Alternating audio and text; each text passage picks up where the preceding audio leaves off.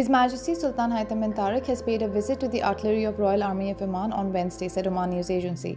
His Majesty the Sultan was accompanied by His Highness Sayyid Theyazin bin Haitham al-Sayyid, Minister of Culture, Sports and Youth during the visit. Upon the arrival of His Majesty at Camp Izki, the headquarters of the Sultan of Oman's artillery, Major General Matar bin Salem al-Balushi, Commander of the Royal Omani Army, Brigadier General Staff Commander of the Sultan of Oman's artillery, and the commanders of the artillery units welcomed him. Firefighting teams were able to put out a fire that broke out in a hotel under construction in Seeb, said the Civil Defence and Ambulance Authority. CDAA said the following in a statement. After strenuous efforts that lasted for 9 hours, the firefighting teams of the Civil Defence and Ambulance Department in Muscat were able to put out the fire that broke out in a hotel under construction in Seeb without recording any injuries.